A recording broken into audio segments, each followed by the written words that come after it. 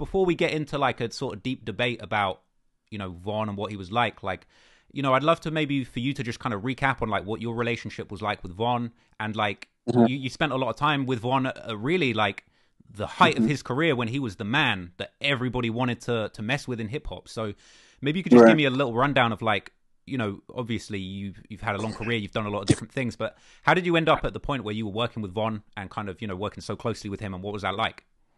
Yeah, I mean, Vaughn, my relationship with Vaughn has always been you know what I'm saying, it's always been a brother type of relationship.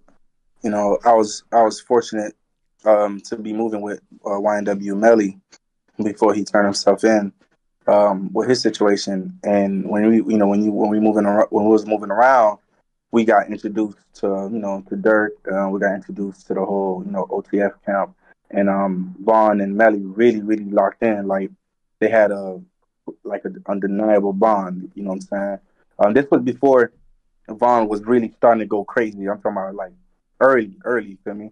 So just moving around with Melly every day, and then Vaughn being around. So I actually hang with Vaughn way before I started managing him. Like before we got into business together, we was like just hanging like friends, like like brothers first. Mm. So I got a chance to really just get to know him personally, and then from there, when Melly got incarcerated, the crazy story dropped. He had a couple things going on. He had a couple legal situations in Atlanta. Me and him end up situating a couple stuff together, financially, and just having his back as a big brother. You know what I'm saying? I'm not too much older than Vaughn. Probably like 3 years older than Vaughn. Mm. So maybe four. So we was always close. When it comes to like just being just having the same type of perspective.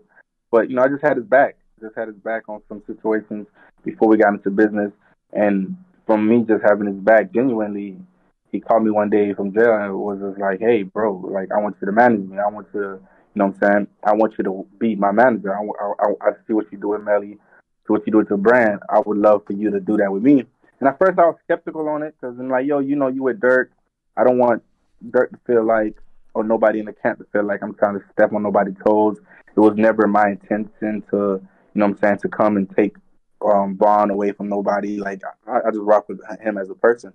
So me and him had a conversation, multiple conversations. I turned it down multiple times to a point where he called. He was like, "Bro, forget the business. I need you to manage me as a brother. Like that's why I really want you to be my manager because I trust you. I trust your judgment. I see you really care for me."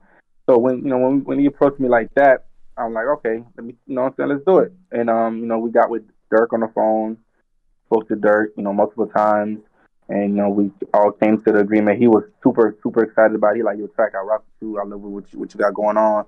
You always been a good dude, you know what I'm saying, in my eyes, man. Go ahead." So he gave me his blessings on that because I didn't want to make it feel awkward. So once Dirk gave me the blessings, and we all was in cahoots with that idea, we just locked it in, and then from there it's just legendary.